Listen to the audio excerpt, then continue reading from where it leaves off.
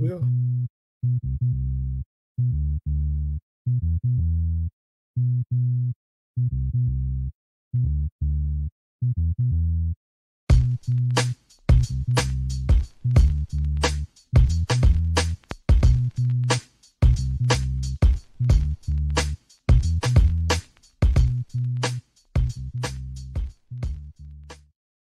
Yo, what's going on, everyone? Welcome to this week's episode of Can I Kick It FC. I'm your host, as always, Elliot Barr, and joining me is a man that collectively thought AFCON is probably the craziest tournament outside of CONCACAF. Nah, AFCON's crazier. Yeah. AFCON is about survival. It's not about talent. It's not about tactics. It's survival. It's truly, it truly is like CONCACAF. Like, and I think only people that have experienced CONCACAF will love AFCON. Yeah, I feel like because the thing with CONCACAF is, other than the US and Mexico, it is kind of one of those where it's those two, but then you have this next level. And even then, you can see like a Jamaica or Canada, you can see them lose to a Trinidad and Tobago. Like, it wouldn't surprise anyone if Honduras gets a win. It wouldn't surprise anyone if Panama gets a win. Hell, you can even start dropping down. Maybe and World Cup qualifying, Haiti was close to knocking out Canada. Like, they were it was getting pretty slim getting into I don't know if it was the Gold Cup qualifying or CONCACAF, but there was a point where Haiti had Canada on the ropes. And even Olympic qualifying was kind of the same way. So it is one of those where once you start, and I think a lot of it is just because, unlike in Europe and South America and even Asia, the terrain and the environment is just so different than what most players are probably, or at least most of the top players are accustomed to. No, yeah. So obviously, we're not going to do like a super in-depth breakdown of AFCON. There's way better podcasts that are dedicated to this. One of those podcasts, African Five-A-Side. I can't remember the guy who creates it, but I listen to it literally every day after AFCON. And it is amazing. It is like a 30-minute breakdown. But one of the things he said when he was doing the team preview was a lot of teams are going to try to bring in European players for the technical piece. But he said that the teams that are going to win are the teams that know how to grit and grind their way to results. And that's literally all that AFCON was. Like, the tournament winner pretty much was the epitome of just get by until the final. Yeah. Like, if this is any other tournament, Ivory Coast doesn't even make it out of the group. We're talking about them getting shellacked on the last day of the group stage by 4 goals to Equatorial Guinea? Yeah, I believe so. And they lost 4-0 to Equatorial Guinea. They get in because they're like one of the best third place teams, and then fire their coach in the middle of a tournament, something we have never seen before, and then go on this run to the final and win it. And the thing with Ivory Coast was just more like, and even when he got to the knockouts, it was still them just getting by. Like, they barely got by Mali. Like, it took a 90th minute equalizer and then another goal in stoppage time. For like, that was in the round of 16. Then you get to the quarterfinal. Once again, Mali was the quarterfinal. The round of 16 was Senegal on penalties. Mm-hmm. And that one, they got an 86-minute penalty from Kessie. So it's just one of those where you get there and it's like, okay, they get by the round of 16 on penalties. They somehow miraculously get through in the quarterfinal. They get to the semifinal, play DR Congo, get a goal in the 65th minute. And it's just, again, scraping by, probably should have advanced. And then they get to the final and completely were dominated Nigeria. Yeah. Now, and this is the thing that is crazy. Ivory Coast, the only reason why they got in over Ghana is because of a win. Like they had worse goal difference, all this like literally Ivory Coast got in because they won the first day. Yep. That's crazy. But the other thing about AFCON to show you how crazy this tournament was is like I think it was 3 out of the 4 teams that were third place team went on to make it to the quarterfinals. And of course, like Ivory Coast goes on to make it to the final win, but they meet Mali in the quarterfinals, and that game goes to extra time. Like it just shows you, like, yo, it's really is just like gritting, grinding your way to a win and get it out there. Like, well, I'll say even all the other matches were kind of the same way. Like there were a few of them where I mean, Angola did completely control against Namibia. I cannot say it, but I'm struggling. But you know, they had like Nigeria handled Cameroon, but all the other and like South Africa handled Morocco, but everything else like Cape Verde and Mauritania 1-0, Guinea, Equatorial Guinea 1-0, DR Congo, Egypt penalties. We mentioned Senegal and Ivory Coast, Mali, Burkina Faso 2-1. And it's just one, and even Cape Verde and South Africa in the quarterfinal in the worst penalty shootout you will ever see. No, that was bad. That was bad. Good. That was not good. That was not good. That was not good, man. I mean, when the penalty when the penalty shootout is 1-2. I think there was like a sick part of me that was rooting like y'all want to get the goalkeeper PKs, but I wanted to be like 1-2. Like I wanted to be absolutely horrible. Like if we go be bad, be bad. Like that's what I wanted. They held their end of the bargain. They did. Man. Oh, all right. I feel like we can look at this AFCON through 2 premises. And I feel like a lot of people are looking through the premises of the big teams failed. But the premise that I'm kind of looking at is like, yo, like the smaller or not smaller, I should say, but lesser known countries thrived in this tournament. Like absolutely thrived. But let's start off with the big teams that failed. I think the one we should obviously start off with, let's start. I know you're probably praying that his hamstring's okay, but Mo Salah and Egypt. Egypt was weird because that group was just Cape Verde won 2 games and drew. Egypt drew all 3 of their games. And when you look at the games they drew, they were all kind of the same thing where it's just, they did what they needed to. All of them were 2-2, which was weird. Like Mozambique, Ghana, and Cape Verde all were 2-2. But it was all different ways, whether it was kind of getting late goals. And I think the thing with Egypt was it's just Egypt is a team where they can either make a deep run like they did in 2022 for that tournament, or they just completely look like a shell of themselves. And I think a lot of it, and losing Mo Salah did not help. And if he was healthy, maybe they would have gotten through the round of 16.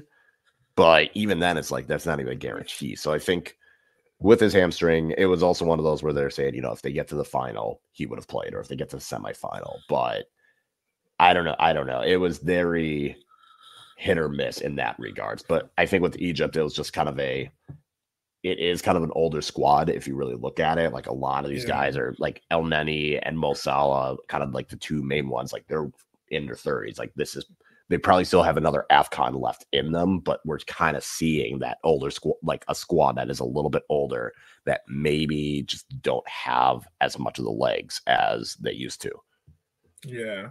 I think like one of the things that was really I talked about before this tournament for Mo Salah was like he hasn't won an AFCON yet. Like I made it to a point for Mo Salah about how it was kind of like Egypt viewed him as like second place. Like he wasn't the main guy in Egypt. Like they loved him, they adore him, but he wasn't like he hasn't won AFCON for it. It's kind of like Messi in Argentina. Like he's done all these great things for club, he hasn't done it for country yet. Even though like getting us to World Cup is great and all that stuff, like he got to win AFCON. Like AFCON is our World Cup, he got to win it. And I think my thing that is most confused is just the way how the whole thing was handled. Because it was like Egypt was saying, oh, Mo Salah is hurt, but he's going to return. And Liverpool's like, well, he's hurt. Let's bring him back to Liverpool to get him evaluated. And then Jurgen Klopp made his statement. And then Mo Salah's agent made his statement. And it was like you had it was kind of like everyone was kind of looking out for themselves, and Mo Salah Yep. didn't say anything, so it made it more confusing. And that's what I was going to say. Like, that was kind of the main thing was everyone, because each of them have a vested interest for that. Like, for Liverpool, it is your best player. You want him healthy, especially now that they are competing for 4 trophies. You need it, like, you need him to come back ready to go so that he's heard, it's like, you know what, just get fully healthy. Egypt has this tournament that they want to win. So then you have this, and the agent is probably just like, look, I need my guy to be healthy, because if he's healthy, and especially considering every transfer one, I'm sure we're going to hear about Saudi Arabia, like a Saudi club wanting to bring in Mo Salah. It's kind of like he's got to make sure Mo's at his peak as well. So I think and Mo Salah's not really one to go to the media and kind of say like what's going on either. So that doesn't help that case as well. So I think it was everyone looking out for their best interests. At the same time, it's kind of like, because Liverpool were like, oh, he'll train in Liverpool, do his rehab there. If Egypt makes the final, then he'll go over there. It's like, that doesn't make sense. But but then you look at it, it's like, well, it makes sense if he's going to do that, so that better facilities, better state-of-the-art care you're going to have. That's kind of the mindset of it. Yeah, and I think another Egypt and Mo Salah have that weird relationship as well. Like, it is kind of just one of those where they expect so much out of him because he is one of the best players in the world. But at the same time, as we see, like, he can only do so much. Like, you can't really expect, like, he can only carry the squad as far as it can go. Yeah. No, that's true. And you made a good point about how Egypt kind of like, they kind of get out of phase. It kind of reminds me of like South Korea as well. Like, a lot of their best talent starting to get phased out, and what does that rebuild look like? I think another team that that really disappointed, Ghana. Like, you got Mohamed Kudus, you got all these stars, and the thing is, like, Kudus start rised in this tournament. Like, from my recollection, he did not play a bad game. Like, the tournament failure was not on him. I think it was more so was on the former manager, which was a weird appointment. But it just was a choice. Like it was. It was.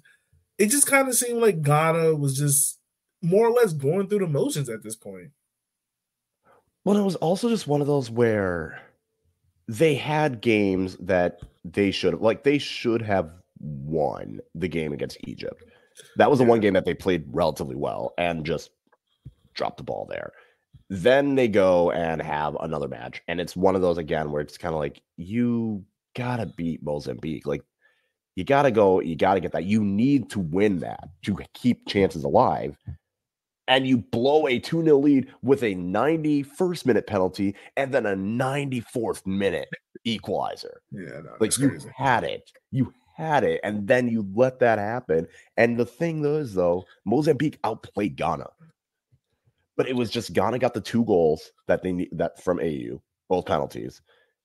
Ironic that he makes the penalties. You had, like, they had it, and that's the thing with Ghana. It was one of those, like, if they were just, they couldn't play a full 90 minutes. It was always just, it felt like there was just some disconnect, because against Cape Verde, I think they allowed a stoppage time winner as well. Yeah. So it was just like, they could not play 90 full minutes. Yeah. I feel like that's another thing too about this tournament. Like, so many goals happen like after the 85th minute that changed the course of these games. Like, I don't know for certain, but I feel like AFCON adapted the same rule that the Premier League did, in which they just accumulate all the stoppages, right? Because normally before, like most games, you get like 3, 4, like 5 minutes was crazy, 6 minutes was wild. And now it's kind of like you're getting adjusted to seeing 10, 11, 12 extra minutes. And a lot of these teams are like bunker back, sitting back. And it's like, yo, y'all do realize y'all got to defend for like another 10 minutes like this, right? Why do that? Why do that? And it's like no one caught on to that point. It was just like, oh, we got to defend? Oh, okay. So another team that, I picked to do well in AFCON, we'll talk about them together. Algeria and Tunisia. I think both To me, these are the two most disappointing teams of AFCON. I would say Algeria was the most disappointing team of AFCON. If I had to rank, it was Algeria, Tunisia, then Ghana. Yeah, I would go. I would go Tunisia because I had them going to. Like I thought, like it was a good balanced squad they could get through. And watching the games, none of that. Like they just looked. I don't know. They did not look like they wanted to be there. Algeria, it looked like a team that needed a refresh, and it just ain't started yet. I think that's another that I think Algeria is one where it is kind of the same as Egypt, where it's like you have one guy right now in Riyad Mahrez, you're putting a lot on him. You can only do so much, but the thing with Algeria though is there are young players that are very very good that should be helping. Like Benacer should be helping out. Like, yes, they have Riyad Mahrez, but it kind of felt like they were relying more on him. But then you have Benacer, you have Hassim Aouar, you have it's a defender, and I'm drawing a blank on his name. Ait Nouri over at Wolves. Like, you have guys where you should be better.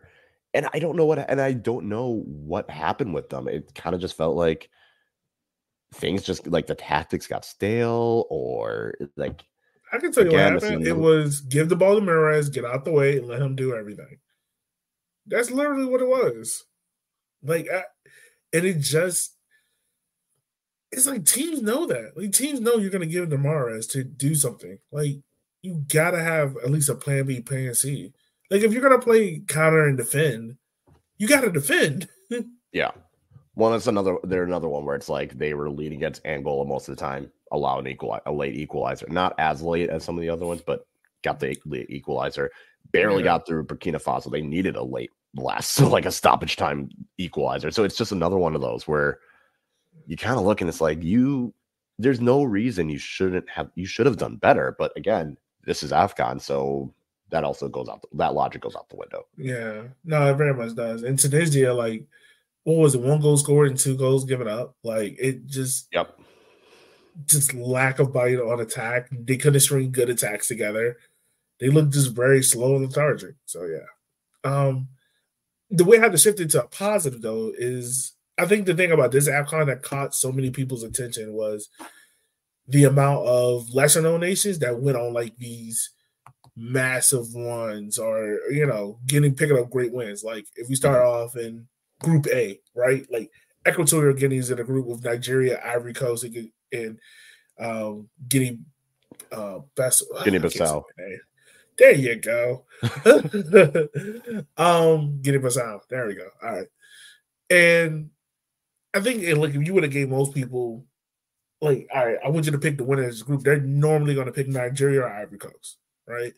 No one had Equatorial Guinea, especially not with leading the group in goals scored with 9. And that's the thing. They scored 9 goals, which is absurd. Yeah. Put 4 on Ivory Coast and 4 on Guinea-Bissau.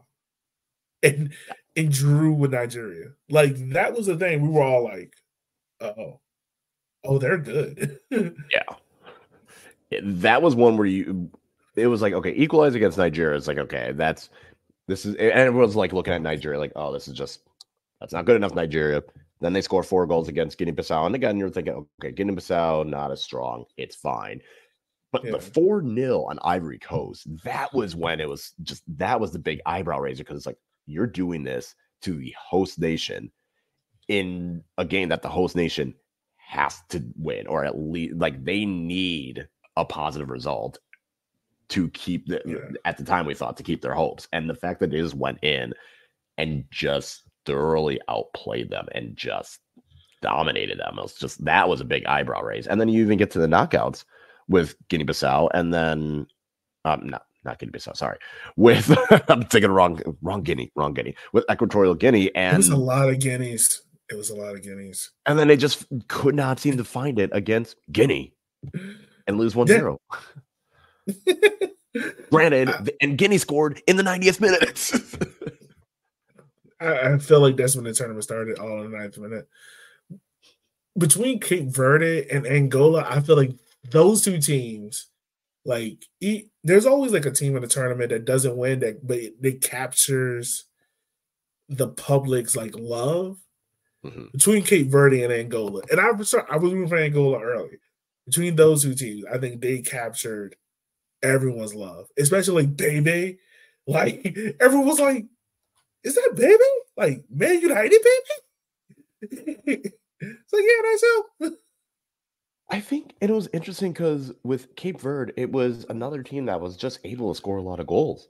You know, scored Mhm. two. They scored 7 in the group stage, which was, and they only allowed 3. So it's not as though they're just playing loose and just high scoring. It was, they were defensively solid, and we even saw in the match against South Africa in the quarterfinal, they created so many chances against South Africa. They Oh should yeah, have scored at least 2 or 3 goals, and they just lost all that clinical edge to them. And I was going to say 9 out of 10 times, if they replay that game and everything else happens, they still finish one of those chances. So Cape Verde was definitely a team where they had a style that you just wanted to keep watching because they're creating all these chances. And then with Angola, it was just more of the, like a lot of these guys, it's kind of more of the relative unknown. It's not as though like there's not that many players that you're looking at the roster and like, oh, I've heard of this guy. Like I remember this guy. It was kind of like, oh, some play in Turkey, some play in Angola, some play in Portugal, but it's not like they're playing for the top teams in Portugal. So you're looking at the squad and you're like, oh, okay, this guy's doing the work. Like otherwise, it's kind of, and that's the beauty of AFCON. It's like you have a country like Angola. And no, they don't have, the top European stars that you have heard of, but they have enough yeah, cohesion that it allows the tactics to work. yes, yeah. I think that's a cool thing. I mean, like the other thing too, like I forgot to point out. And by the way, I got to mix up. I said Mali was a third place team. I meant Guinea. They were the third place team, not Mali. Yeah. Guinea barely got through as the third place team as well. Yeah. The thing I meant to break this up. Equatorial Guinea top goal scorer Emilio Nusi. I want to believe that's true. Is a right back by trade for his club. 34-year-olds play for Intercity in Spain. Plays striker for Equatorial Guinea. Was the top goal scorer with 5 goals. If that doesn't eclipse all the craziness and wonderfulness of AFCON, I don't know. That's like, I don't know. That's like Barbados taking a USL League One center back. You know what? Better example, and you're gonna love this. That's like, I know what what's you're the gonna center say. back y'all had at Forward Madison? Josiah Trimmingham, center Yeah, back, that's like going that's up like top for him. striker. That's like him going to Trinidad and Tobago. They're like, hey, you go play striker. And then he's the top scorer at AFCON. I mean, at Gold Cup. And the Gold Cup. It is like, oh my God, yo, can you imagine soccer tournament collective meltdown if that was to happen? And Oh if you look at the top goal scorers for AFCON, it's like you got Nusi, again, right back by trade. You got Mustafa Mohammed, where he plays at Nantes now. So like, okay, at least he's got some. At least he's at a club that most people have heard of. You got Gilson Dalla, and then you still got like, other than like Adamola Lookman. Again, you're not looking at somebody and the Bertrand Traore, Adamola Lookman. Now you're starting to see names you recognize, but when you think about it, in terms of 2 goals, Kudus had 2, Jordan Ayew had 2. Okay, Frank Kessie had 2. Haller had 2, and then you just look like hey, Mo he scored the Salah. most important goal. That's all that mattered. I was going to say he scored the goal that they needed to score, but then you look at He did what he needed to do. But then you're looking at all these other guys like, okay, Mo Salah had 1 goal, Trezeguet 1 goal, Sadio Mane 1 goal, Hakimi 1 goal. It's just you look up and down. It's like, oh, there's a lot of guys that did not score as many. I think Osimhen only had 1 goal, and you just sit there like, really? You would think there'd be more, but I don't know. No, it's hard to explain, but I think like I think the best way how I can explain it was this wasn't a tournament built on stars. You No. know, like for prime example, like the Euros, right? I can guarantee you Harry Kane is going to be in the top 5 of goal scorers, right? But that's not the case in AFCON, right? Like, it's not a star thing. Like, the big teams aren't guaranteed to make it to the round of 16 in this tournament because, like we said, like, these teams, these lesser known nations are knocking off these big nations, right? Like, and also I want to say, like, I think a lot of the craziness from this is coming because this tournament is happening in the middle of the season, right? Yeah. Like, a lot of these guys are coming from Europe. I'm not saying they want to be there, they're not do or don't want to be there, but it's also like, like, I could be in London right now. you know, so maybe some of that, but yeah, I think just the upset factor this time, and it's weird because you didn't have that many upsets. If you go look at Asian Cup, you didn't have too much craziness within the groups. Like, it's kind of like the groups was like a sleep through, but like other than South Korea, like South Korea was the one that was South Korea was almost emulating Ivory Coast, and that was it. Yeah, and South Korea was creating a lot of their own craziness. But I think the thing about like AFCON that captured so many of our attention was just like every game kind of became must watch because it had its own set of craziness. Mm-hmm.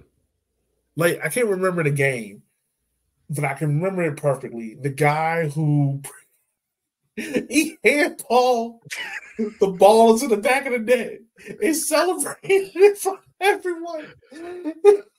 And it was shameless celebration. There was not shameless. And he swore. I think it was Cameroon and Gambia, I think. Oh, I think so. Yes. And the thing that made it so funny was he went to go celebrate with the ref. As if like you ain't see that. So and it was just like, I'll never forget the motion of this man just stretching his hand out like this, like he just punching it into the back of the net. I thought we wouldn't notice. He really thought that we weren't going to see that. He really thought that VAR was not going to catch that. No, but it's like, that is the funniest thing in the world, man, to me, because it's just like, I think, like, that's also another thing that makes this tournament so great is like the passion of it. Like, we saw it in the stands. Like, to me, watching this, it was a well-attended tournament. I can't speak about other AFCONs in the past, but this was one where it was like, you kind of felt the atmosphere from like kickoff. Like, oh, snap, I see the supporters, I see the fans, like everyone's kind of in and out of it. And even like old players are coming back, like Didier Drogba, Samuel Eto'o. I mean, I know Eto'o got to be there for a reason. But yeah, like he got to be there. You don't got a choice. He got to be there. But no, it was just great to see, all these legends come back and support it and whatnot. Well, the one thing that I think really stood out to me with this tournament was how well, like, there was no reffing controversy, and how VAR was it. This is the thing I always say with VAR. VAR itself is not the problem. It's how it's being used. And you see that in the Premier League, where it's just like, we don't understand why they make these decisions despite having this evidence. And in AFCON, that wasn't the case. There was times where they would call a penalty and you were like, that's not a penalty. They would review it. Yes, it's not a penalty. You look at the handball, it's blatant. They thankfully got that call correct, but like, there wasn't any refereeing controversy, which I think is that's huge, because then it takes out that view of, okay, this, like, there's that bias of corruption. That it takes out that, the standard refereeing in Africa is viewed as lower. I think that was one of the most important things to me with this tournament as well, is there was no refereeing controversy, which seems to happen in every other tournament. It didn't happen in AFCON, where there are calls that maybe you could say, that probably wasn't the right one. Sure. But there wasn't anything that was like, no, this is blatant. This is a blatant blown call kind of thing. Right. It's kind of almost, for listeners who are probably listening to this 30 years ago, 30 years from now, you're going to be like, what is he talking about the Super Bowl? Well, like the Super Bowl between Kansas City and San Francisco. it was like it was a game in which it was good, but I'm never gonna think about like the ref making a call to change the decision of one way or another. Yeah. Like the ref didn't make it about himself. Where we've seen before, VAR used in other countries, it becomes about the ref and his decision, and oh, we lost because of this. Like, no, you lost because you couldn't defend in the 15 minute. You gave up a crap goal. That's you what lost you because you couldn't make a penalty. Right. That's where you lost, not because of a hard decision. But yeah, that's the group stage. Now we get to like the knockout stage, and I swear, man, I think this is part of the reason why I don't bet on sports, because this is why I don't bet. Morocco, I had them get into the semifinals. They get knocked out by South Africa. They act like they couldn't know how to attack. Senegal getting knocked out in the round of 16 to Ivory Coast, who shouldn't have been there, fired their coach a couple of days before. It's like, okay, this is weird. Egypt gets knocked out on penalties, and they look capitulated. And then Equatorial Guinea, the team that got that golden boot winner, gets knocked out. And I'm just like... And doesn't score a goal. No! And I'm just like, every team who I thought was going to do it, or who I picked to do it, doesn't. And that's why I said DR Congo, they were my sleeper pick. I think they can do something. And they got to the semifinal. And you know what? I was very happy that they did that. But everything else was kind of like, okay, I wouldn't have expected, if you had told me, okay, the semifinal is going to be Nigeria, South Africa, Ivory Coast, and DR Congo, I would have been like, okay, how did we get here? Did Nigeria knock out a big team? They knocked out Cameroon. Okay, cool. What happened to Egypt? What happened? It's like, no, Egypt lost to DR Congo. South Africa loses. South Africa knocked out Morocco. Okay, not expecting that. And then you're just like, oh, what about Ghana and Cameroon? Like, what about Ghana? Ghana doesn't get out of the group stage. Oh, Algeria doesn't get out of the group stage. And that was the fun thing with the knockouts. It was kind of like you had two big matchups in Nigeria and Cameroon, and then Senegal and Ivory Coast. Like, those were ones where most people would view it as, okay, they're pretty balanced. And then all the other ones, it's kind of like, I don't know what's going to happen. You can tell me this team wins and I'll believe you. Yeah. Like, there was like, what was it? Angola and Namibia. And I'm like, all right, Angola got a chance. They went through nothing. And they're playing against Nigeria. And I'm like, all right, Angola's going to do this. Learn a hold. Nigeria to me is the team where I was like, oh, they're not making you out of the group. Like, they're going to crack. They who I thought Ghana was going to be. Like, they were, I thought Ghana was going to be, I thought Nigeria was going to be there. And they figured out, like, oh, if we play defense, we can make a run. Lo and behold, they do that. All the way to the final, into the last couple of minutes where Ivory Coast, man, I don't think, me personally, I don't think we will ever see another run again. Oh, I won't say we'll never see it. I was going to say, with AFCON, no, I don't believe that. Anything can happen. But it is highly unlikely that we will see a host nation who finished third in their group go all the way to the final and win. And honestly, I would say this. I think this is the saving grace for AFCON and Ivory Coast, because really there's a whole different parallel where if Ivory Coast gets to the final, doesn't get out of the group stage, right? Like, say if they don't win a game, say if they draw their first game, Ghana goes through instead of Ivory Coast. The attendance for AFCON can just plummet. And it looks bad. And then you have all these stupid pundits making all these talking points about it, right? Just negating the fact that the host country's out. I think it worked out great for the organizer of AFCON. Ivory Coast goes on this run and plays another big power in Nigeria. Like, they got everything they wanted and more. They got the small nations. I'm some say small nations. The lesser-known nations going these amazing runs and capture the attention of everyone. The big teams kind of fall away to the wayside, so that kind of hooks on the media and like what's going on with that. And then they get the final of a big power in Nigeria and Ivory Coast, the host nation, playing each other, and it works out perfectly. And again, like I mentioned, Ivory Coast doesn't look good the whole time. And then they get to the final, and it was all of a sudden like, where was this team the whole tournament? Like, they are dominating possession. They are putting in shots left, right, and center. They look very well organized. Where was this team the whole tournament? Just out of nowhere. Like, I remember sitting there, and I was just like, how did, like, I really thought once Nigeria scored, I was like, okay, Nigeria is now is going to settle in. Osman is going to get a second goal. Nigeria is going to ride us off. And look, I will say this.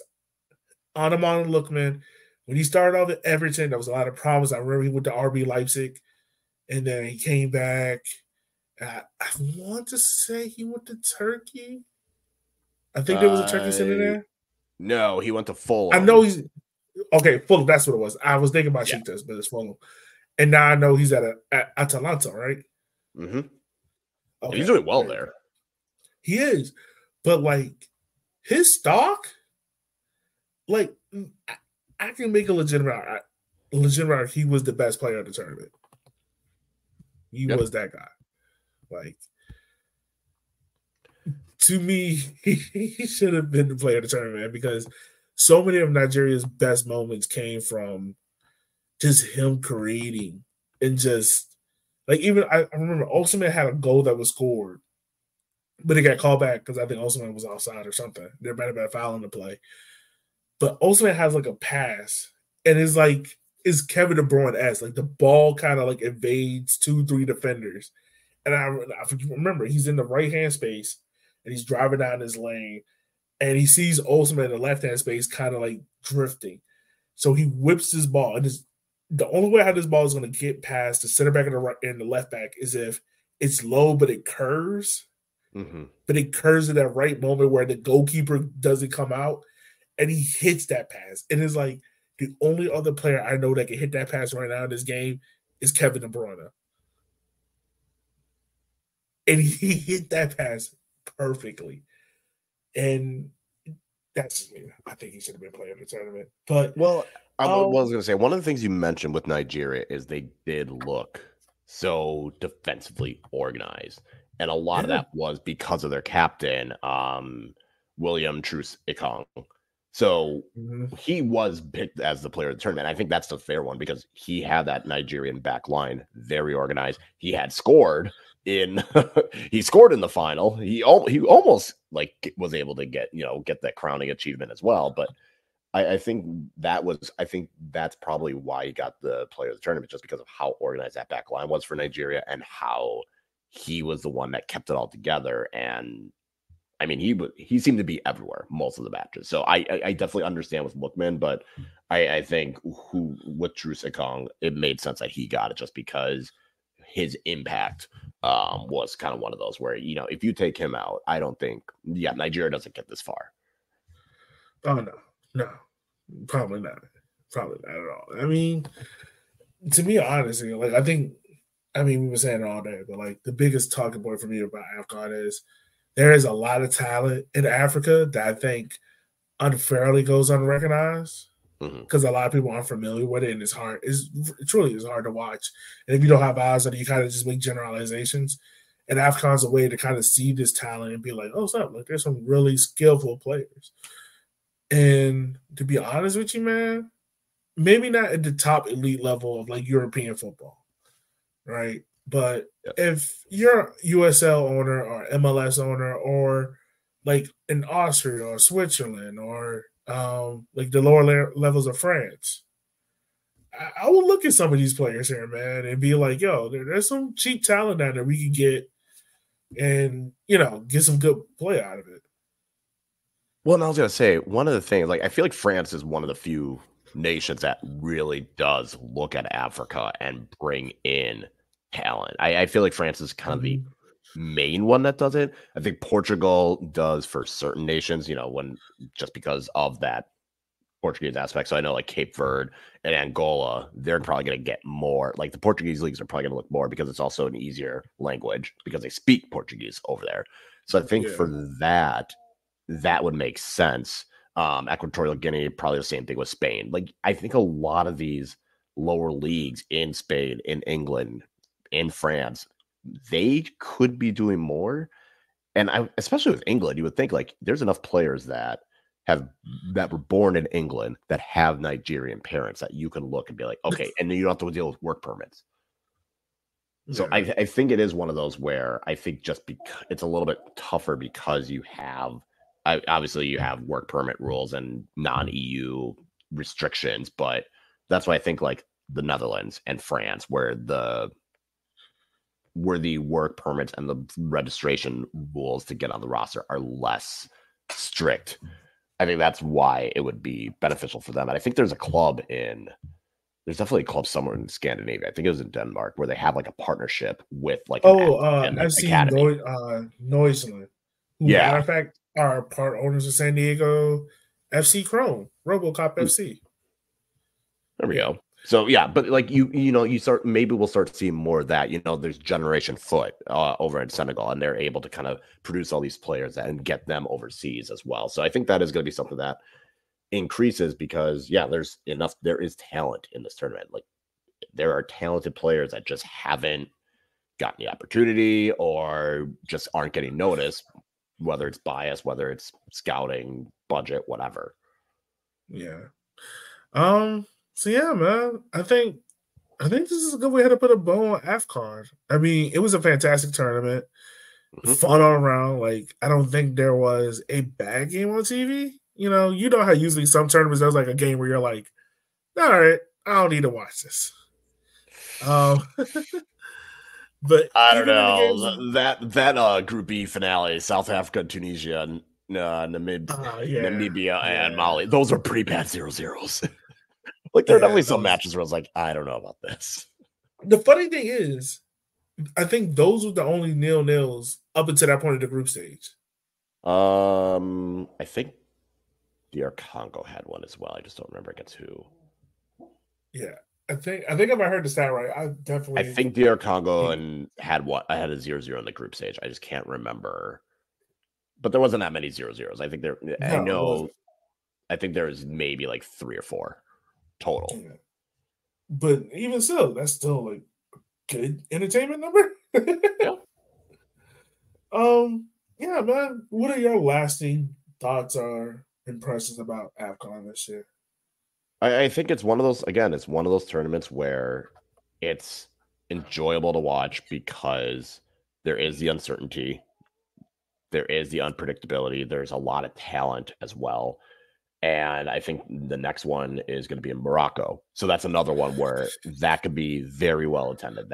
And I think it's just like the overall aspect of not only the players, but the coaches, the fans, media, they're all genuine. And you see that culture right at the forefront, which is pretty great to see as well. Compared, and not to say like the Euros and, Copa don't have it, but it's just not the same that you see when you watch the crowds in AFCON. Yeah.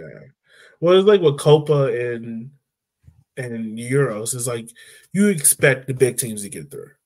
Mm-hmm. Right? And it would be shocking if they don't. Like, it would be really shocking.